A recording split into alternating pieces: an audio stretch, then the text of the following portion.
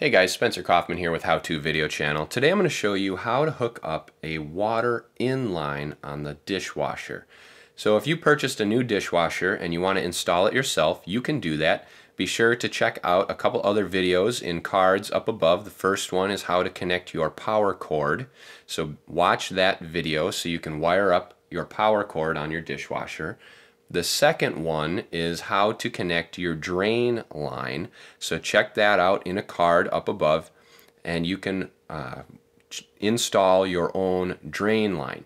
So after you've done all that, or in whatever order you choose, you can install your water in line. So this is where the water comes into the dishwasher. Now typically, if things are very simple and in an easy world, which you never have, the inline will be blue. So that's how you know what that is. It's right here. It also usually has a little hose, and then it's going to go into this apparatus and into the dishwasher, spin out, and then the drain will come out on the other side. So you can find them. They're usually right next to each other, usually on the left side of the dishwasher as you're looking at it from the front. So once you've located that, you are going to need a flex line, which is like this. Comes in a dishwasher installation kit with your power cord. It's usually about 30 bucks. You can check all that out in the description below. But however, you'll see that this doesn't work. This won't go here. So you need a fitting, and that is this right here. So this is a hose fitting. If you don't have one, you can grab it at a hardware store or in the description below. And what you do here is connect this to this right here like that. You don't need any pipe tape. You don't need anything. This is a compression fitting. So you can tighten this, usually about finger tight, and then take a pliers or a wrench and then give it another turn or half turn on there. So we're going to hold it like this. The reason you want to do this part first is because if you take a look at this, you can turn this tube. Let me hold this. You can turn this tube inside. See that?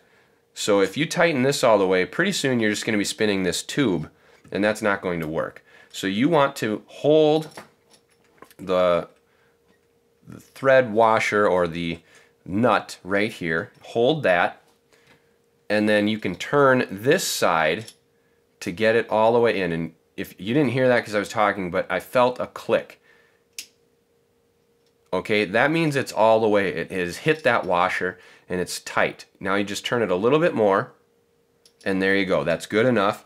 Then you can take this, put it in here under your dishwasher, and if you have a couple clips like that, they're not really the right size, but it can help me hold it right now. Not really. So we're going to get this spun around, hold that under here, and now we can do the same thing here by just tightening this on to the dishwasher. So screw this on. This is just like putting a hose on. Again, you don't need any pipe tape because it is a compression fitting. This one you'll want to make sure is tight because it is a plastic ring. So we're going to put a pliers on there or a vice grip. Hold that and give this a couple cranks. Now here you could use a pipe wrench because it's a little bit bigger, but if you've got a pliers or something, whatever you can use to turn this will work for you. So give that a couple more turns. You don't want anything leaking, that's for sure, especially once you get it under the counter.